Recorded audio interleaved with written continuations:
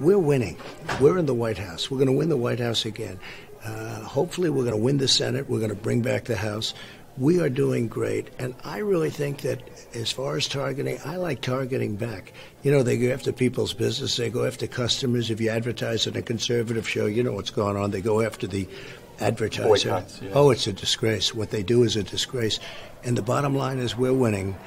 And they're knocking down our monuments, and they're knocking down our statues. They're knocking down all sorts of things. In the end, we're going to knock them down. We're going to win this. We're going to win it really big. And these incredible people that I hear in the background, they're on the winning team. And I think the other side has, frankly, I think they've just lost it, and you see it. But we'll see what happens. November, we have to go. November 3rd is a big day. It is a big day. That's a big day. We're all waiting for it, and I think we're doing really well. We're all set to go. We're just starting the campaign right now.